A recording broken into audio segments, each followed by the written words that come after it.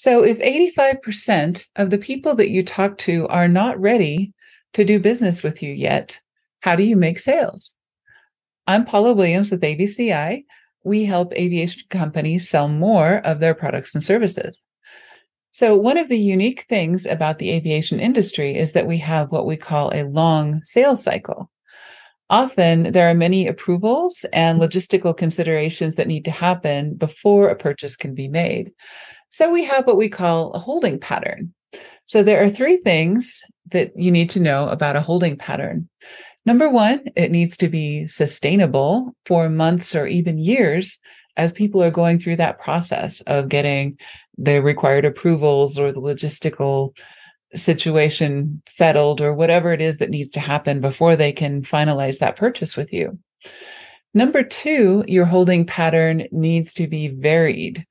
You need to have multiple methods of contacting that prospect during your holding pattern and making sure that they stay connected with you, but that you're not always calling them every Wednesday and asking the same question. You need to make sure that you're varying those interactions among different media and different messages.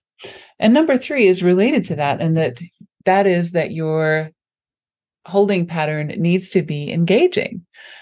You need to make sure that people are paying attention to it, that they're opening your emails, that they are getting something out of it, and they're getting more educated about your product or service, and they're getting valuable information out of that holding pattern as they are moving toward the sale, right?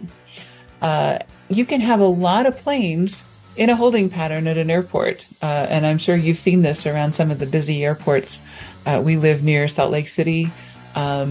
We have flown into Teterboro. We've seen a lot of really busy airports. You can have a lot of planes in a holding pattern at any given time.